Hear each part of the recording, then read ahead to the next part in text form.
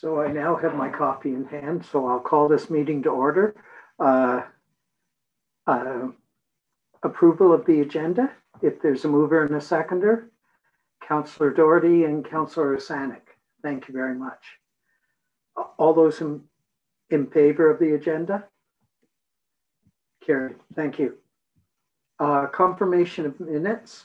This is from our February 9th meeting. We've all had a chance to look at them. Is there a mover and a shaker? Thank you, Councillor Osanek, and Councillor Oosterhoff wants to get his name in the minutes. Thank you. So any corrections, omissions? Seeing none, all those in favor?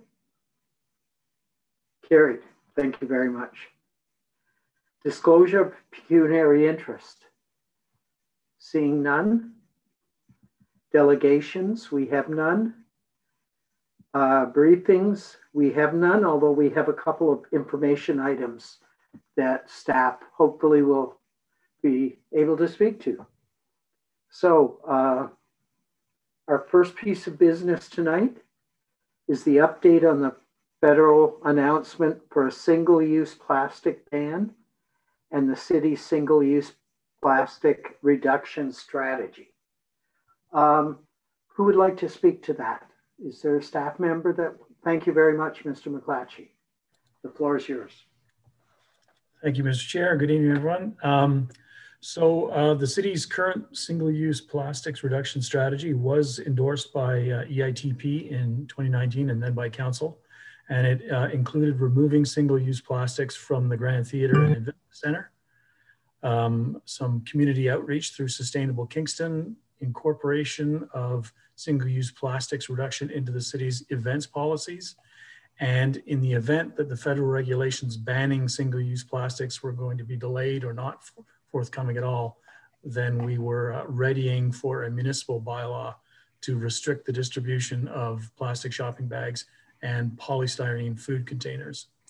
So the main purpose of tonight's information report is to update the committee on the federal government's continued progress and commitment towards a ban on commercial distributions of several types of single-use plastics by the end of 2021. The proposed federal ban will target plastic shopping bags and polystyrene takeout food containers, but also other things like cutlery and straws and other types of items. So because of the impending federal regulation, staff are holding off on further development of a municipal bylaw, and we will be monitoring progress of the federal regulations that have been promised in 2021. Once we know the details of single-use plastic reduction regulations, we will work with Sustainable Kingston and others to support awareness and adoption and compliance with the new regulations by municipal operations and the community. Happy to answer questions, and I note that there's staff here also from Rec and Leisure and from Solid Waste who may be able to join in. Thank you very much. Are there any questions from the committee? Seeing none, Councillor Osanek, can you quickly take the chair and recognize? Thank you very much. Paul, have we seen, has it gone through first and second reading? Do we have any idea what the main points are for the federal legislation? Yeah, thanks for that question. We don't. We have the original description of what the regulations will look like that come from their 2020 announcement. But there has been no draft regulation released publicly yet that I'm aware of. Yeah, because rumor has it there's probably going to be a fall election.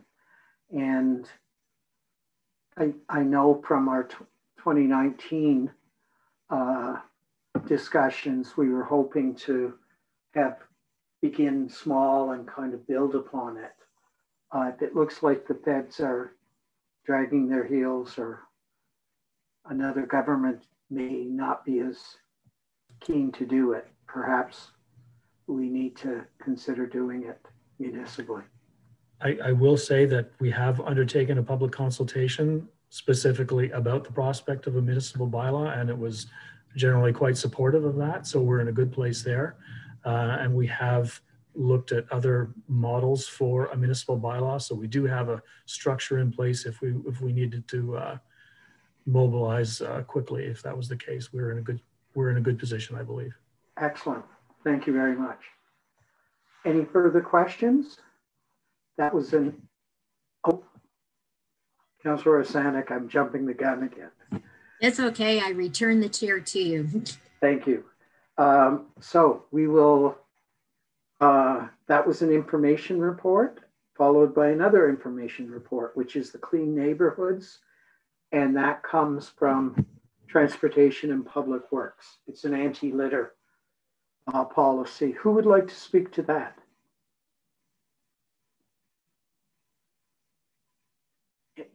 Any? I would. Sorry, Chair. Oh, that's trying okay. to find all my buttons to click on. Expect you to pass that first report so quickly. There's a baseball game on. Okay, we're on it. Okay, so thank you very much. I'm going to just take a couple minutes of your time and introduce this report. It was originally led by Bill Lennon, who I know all of you are now aware has left us as of last Friday. However, I do have Miss Deanna Ridgely with us. She is a Public Works Operations Coordinator. And actually, a lot of the work that's gone into this program has been Ms. Ridgely's work. So I'm really pleased that she's here tonight. She'll present it to you. I just wanted to say that as the report indicates, the kickoff date is scheduled to be the 26th of the month. And we had specifically selected that date because Pitch-In was planning to have the 2 weeks prior leading to that. Wanted to make sure that we didn't confuse the issues. Because of the lockdown requirements, Pitch-In has decided at this point in time that they will have to defer their spring collection and program, hopefully not completely cancel it.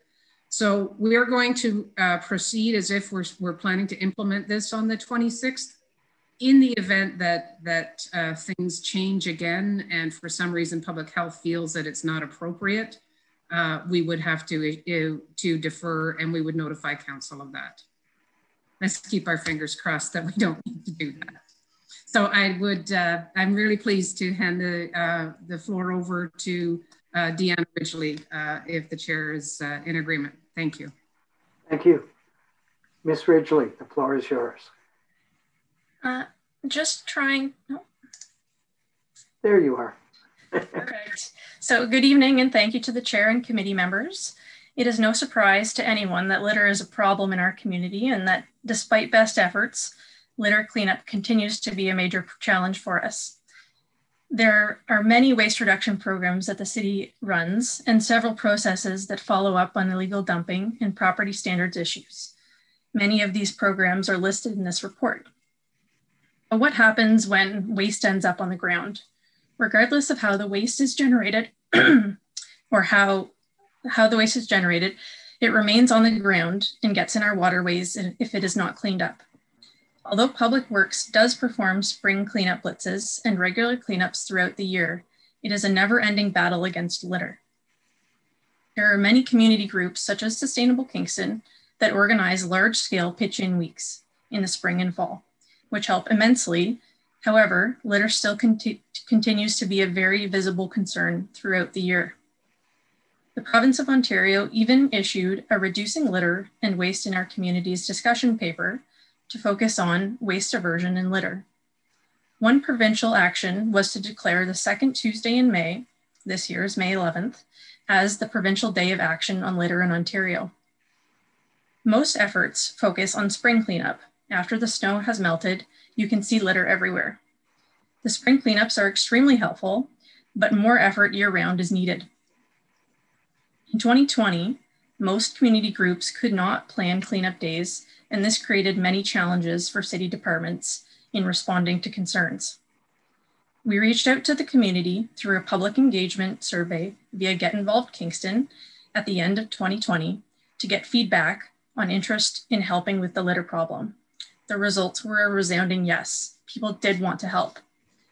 The Clean Neighborhoods program was developed to provide residents and community groups an opportunity to clean up litter on our streets, parks, and along shorelines, and do so at a time that works best for them, year-round.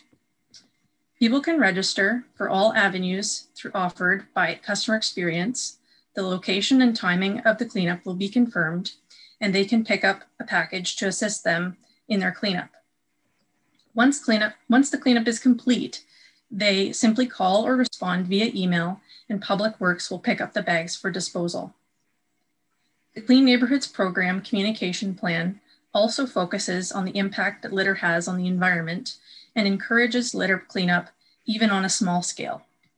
The plan includes signage to bring awareness to the litter problem.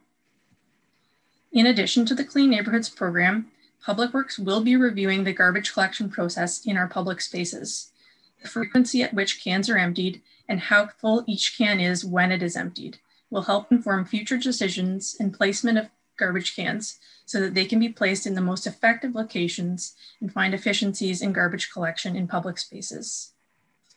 So that's a quick overview of the program, and I would be happy to answer any questions that the committee has. Thank you. Thank you, and welcome. I'll turn to the committee now. Who would like to, any questions regarding the project? Yes, Councillor Oosterhoff.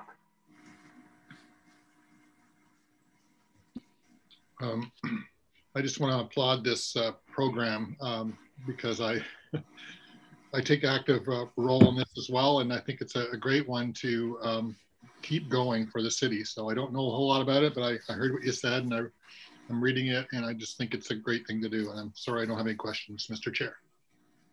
Thank you. Yes, Councillor Oosterhoff. Did you guys not hear me? Yes, heard you loud and clear. Okay. Okay, thanks, Mr. Chair. It's Councillor Osanik here. And so, what did I? Oh, I'm sorry. Deanna, so nice to see you in person because I've sent you probably like hundreds of emails. You probably hate seeing my name. So nice to seeing you in person. This is what is great for, right?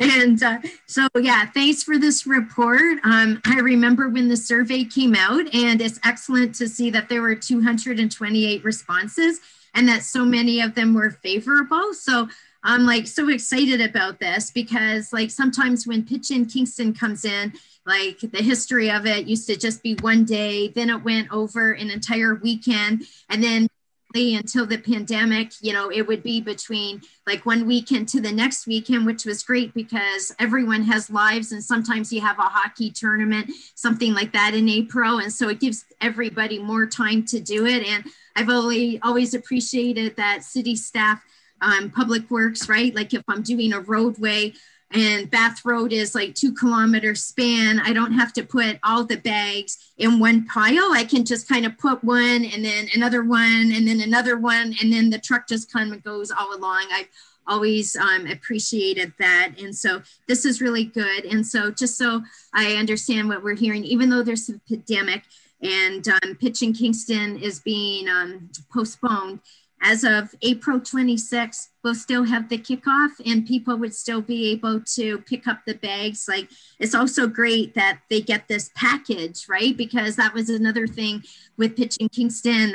A long time ago, it used to be you go to Lake Ontario Park and Public Works would be there and you would drive through and you would get your gloves and everything. And now since it's gone through, you know, like Tim Hortons, you get a bag, or sometimes the location will only give you one bag. You can't even get more than one bag and you can't get gloves. And so it's awesome to see that we're actually going to be giving out a package of gloves, bags, plural, hand sanitizer, even better, and an information like that's so perfect. So we would still be able to kick it off on April 26th, you think? Is that what we would tell our constituents? So through the chair, yes, that is our objective. We will be ready to go for that date, pending no opposition from public health. We will be ready to go for the 26th, yes. Okay, that is awesome. And I'll probably be emailing Julie Salter-Keene. She was just on the last one, but she's not on this meeting anyway.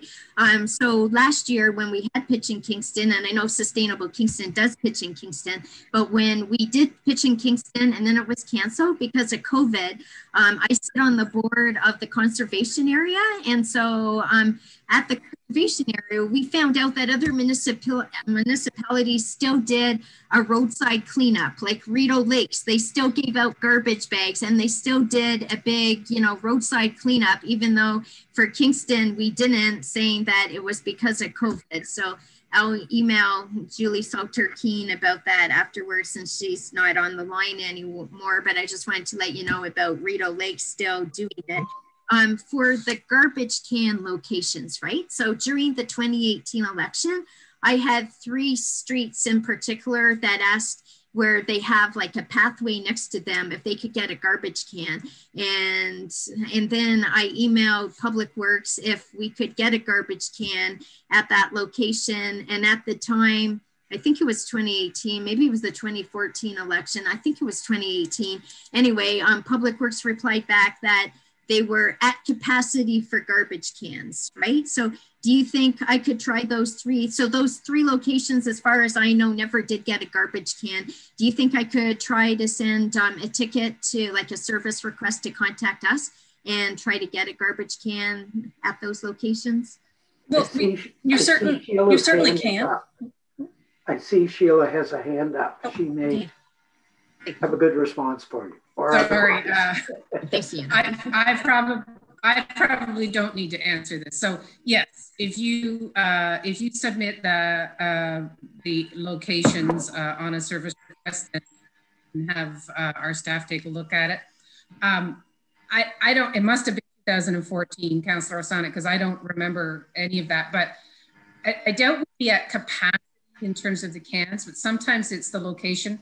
We do try to put them not in places where we'll get like household garbage in those cans, as you know. So we're always balancing a bit of a fine line there. But if you have those locations, if you send them in, we can take a look at them and assess them and get back to you. Super, thanks. And if they happen to have already been responded and there has been a garbage can there, just let me know. I'll be like more than happy to go, yeah, they are there. That I think the last time I got an answer, it was no. And surprisingly enough, not surprisingly at all, the locations are because there's a high school nearby. And, what's it going to take to teach the young people? That's just so scary to me that young people are littering. You think it would be like my generation that maybe didn't grow up in the 70s with the give a hoot, don't pollute, that it never really sunk in and they're still littering. The fact that it's high school students that have the biggest, along the pathway, so much litter, to me is just so disturbing. But what's my last question? My last question is, right, I just wanted to show you this. And then there is a question, Mr. Chair, right? So out of all the years I've done Pitch in Kingston and done 15 years of picking up garbage during Pitch in Kingston along Collins Bay Road, Bath Road, and Princess Street near Westbrook, and then Westbrook Road, if my back hasn't kicked out, this has been my success story. So this is along along Collins Bay Road, and it's between Taylor Kidd Boulevard and Princess Street, and it's just down from the Party Golf. And this is a big, I don't know, it's just a big gravel area. It used to be owned by MTO, and now it's run by, looked after by the city. Oh, sorry, this is the picture. So it's right off of Collins Bay Road, and it's got a big cell tower right here. And that used to be, it used to be a waiting place for taxis and people making conversations so that they can talk on their cell phone without driving, and school buses. And there was nothing but litter here all the time. I used to fill up 3 garbage bags every spring just by picking up the litter. It was also a big dumping site. People were dumping couches because it drops off to the forest down there, and dropping off fridges and sofa beds. And then I got Public Works, or maybe it was Chris Leith, right? I guess Chris did work for Public Works, and he put up this no dumping sign. And now when I go by it, I'm so afraid to jinx it and even talking about it, but I thought I would do it for this report tonight. There's like hardly any dumping. Like I can just, like do half a bag of garbage, not even half a bag of garbage. Last year, it was just like very minimal. I did pitch in Kingston, even though it was canceled because I didn't want the garbage to accumulate, right? That's the story. When people start to see garbage, then they think it's okay to dump, and I needed to keep it clean. But what a big difference this no dumping sign is. So Commissioner Kidd, if I did a request for maybe 2 other locations for a no dumping, can I do that through a service request? Only because like on the other side of Collins Bay Road, this is the west side, on the east side, there's been a lot of people because there's no homes and they're, out the window and garbage along Collins Bay Road. Maybe like if I did a service request to get 1 more sign, the benefit is that then city staff or volunteers wouldn't have to be going along Collins Bay Road every April, picking up signs if maybe this could scare people as is done so well on the west side. Commissioner Kidd, and then I'll recognize Councillor Stroud, who is here in hand only, but I understand he's working tonight. So, Commissioner Kidd. Through you, Mr. Chair. Yes, yeah, absolutely. Put a service request in. We can look at the situation and assess it. I can't guarantee you sitting here tonight that we can put signs up and we can do all of these things, but we're more than happy to assess it. And I think the point that you made is really, really valid, which is once something, when something goes to a point where it's already littered, others think it's okay. It's like, they know it's not okay, but everybody else is doing it. So, I do think it's important, but we will definitely, if you make that submission, we will assess that and get back to you. Great. Thank you so much. Litter is near and dear to my heart because we've spent so many years picking up litter on the roadways in the suburbs. Thank you. Thank you, Councillor Osanek. Councillor Stroud, are you here? Can you hear me? We can indeed. Yes, yes, I am still at the hospital. Luckily, I'm waiting for some test results on my patient, so I have a moment.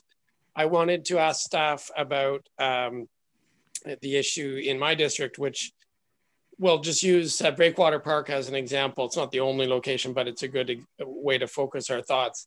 So we all know that it was in the media last week. There was with the nice weather, there's lots of people there. Everybody knows about that. They may not know about the next day how there were dozens of Queen students down there picking up litter, because that was one of the aspects of that day. It wasn't just the not following the guidelines, but it was also, there was a lot of litter there left from the number of people that were using the park. But there were other students cleaning it up. That wasn't organized. That was a volunteer thing. It tends to happen on a regular basis with certain students that, similar to Councillor Osanek, have a volunteer spirit, and they just show up when there's litter in one of the spaces that they all use and they clean it up. So that leads me to my question. I was wondering what kind of liaison do we have with like AMS and the student bodies at Queen's to coordinate efforts, and if there's this community, the various community groups. I'm just wondering what's our history working with Queen's, and what can we do to improve synergies with that part of the student body that really wants to chip in and help out, similar to the other citizens of Kingston? Good question. Ms. Ridgely. Through the chair, I think, whomever wants to help clean up Kingston, we are more than welcome to work with all community groups, schools, whether it's St. Lawrence, Queens, RMC, any of the public school boards. They can out through the Contact Us portal, call the 546-000, zero, or, you know, reach out to myself and we can make that happen. You know, we want this program to be as successful as possible, and getting the most buy-in from all parties is how that's going to happen. Okay, thank you. Specifically though, I'd like to know whether we do communicate with, I guess it would be the AMS, the best contact point about coordinating efforts, and also on the subject of garbage cans and that route.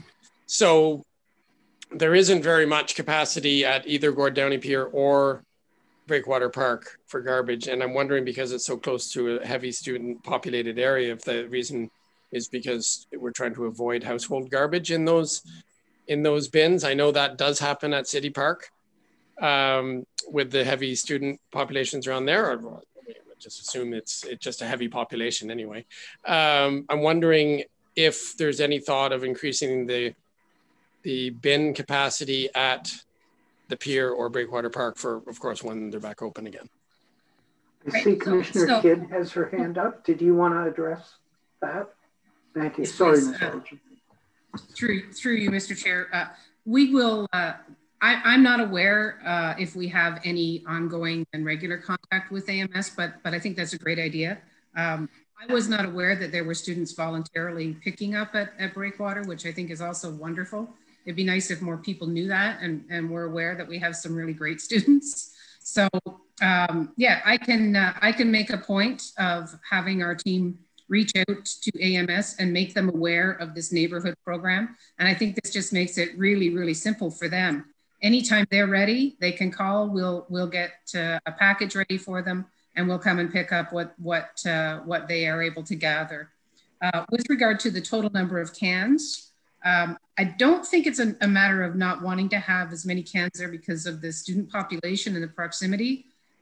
It may be just this time of year in particular, because we're still being a bit cautious with the ground and being able to travel across grass and things to access the cans. But we can look, and I can ask I can ask Mr. Strabinsky about that and the number of cans, and ask him if it's a different service level that we're delivering compared to the other major parks.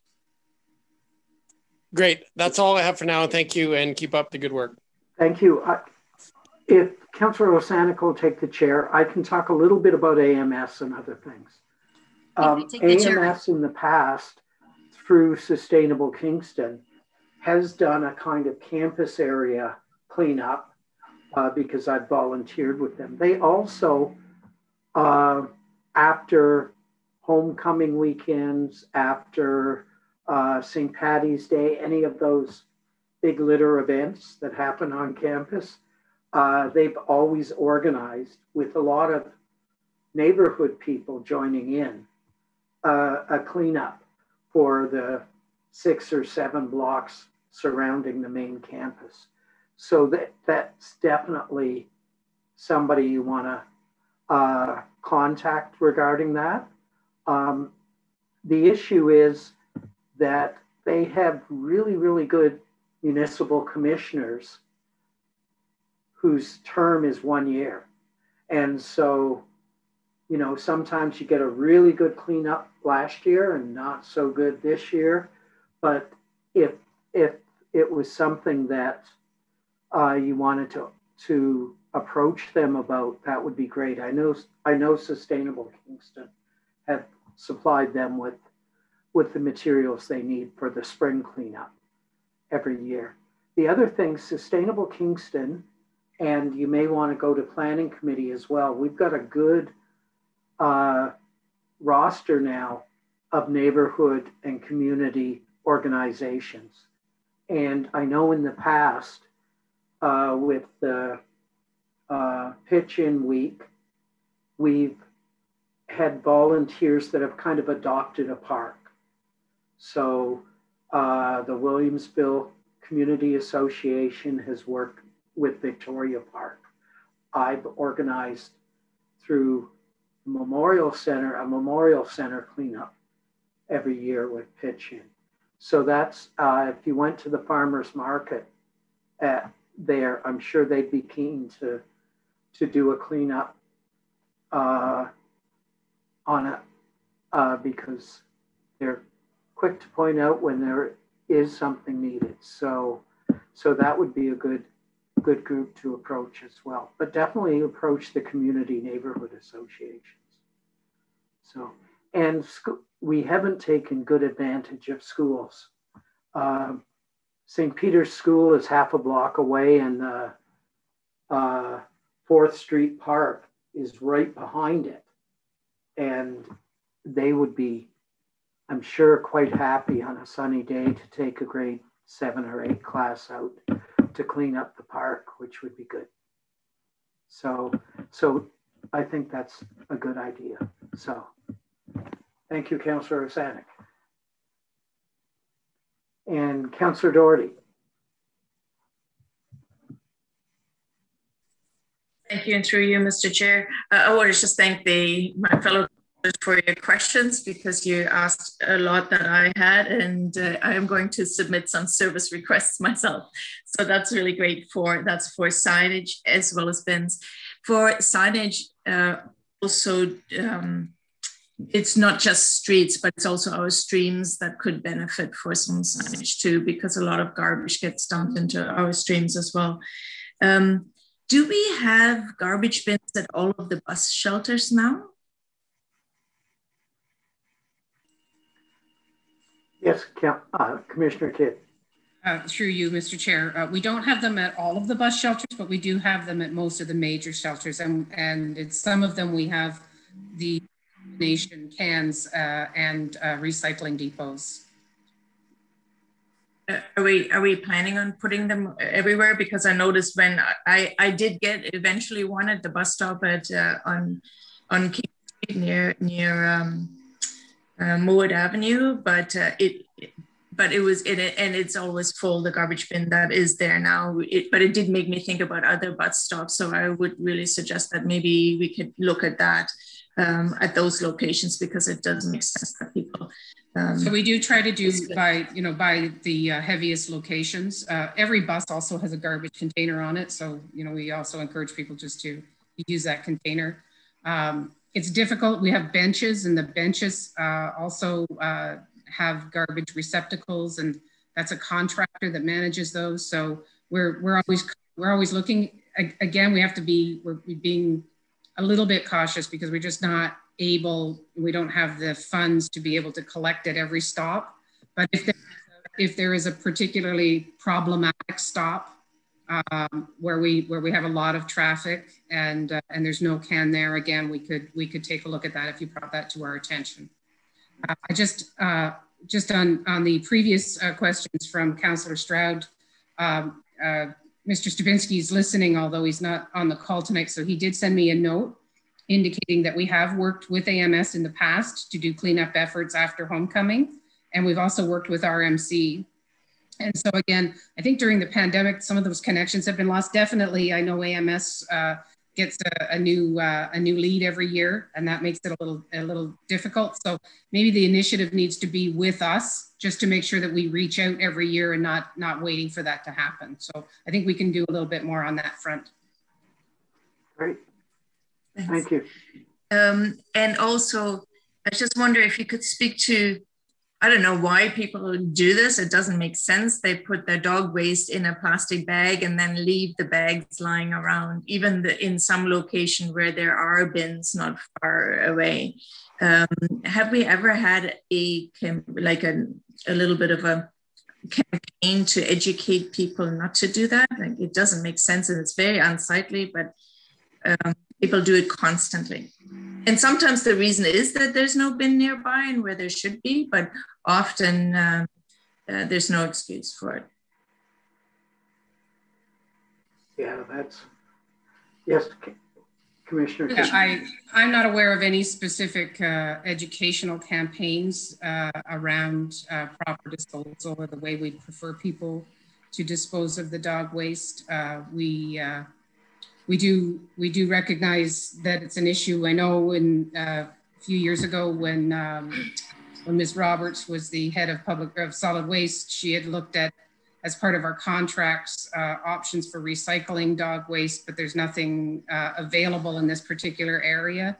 So, I mean, the most disheartening thing is just people just do the right thing. And I you know, on so many fronts, we could try to educate, but I don't have anything specific planned at this point in time. Maybe our communications team could help a little bit with it, even social media or some signs at bus stops or public locations. But every now and then some social media reminders that dog waste belongs in bins, and thanks for doing the right thing, putting it in the bag. Now do the next step, follow the next step and put it actually in a bin, and because you see it all over the place. So thanks. And I just have one last question, and that is about basically the kind of outreach and campaign we'll have to let people know of this campaign, and where they can get their packages.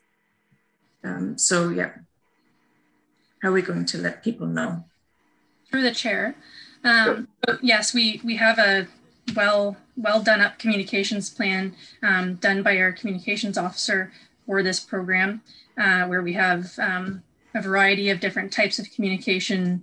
We have a radio ad planned. We have a Kingston This Week ad planned, along with Curbeck signage at various premier park locations, and then continual messaging on social media and a website page as well. Excellent. Thanks. Very exciting, because Pigeon Day, Kingston only being 1 week or 1 day first and 1 week, it being all year round is fantastic. Thanks. Thank you. Any further questions or comments?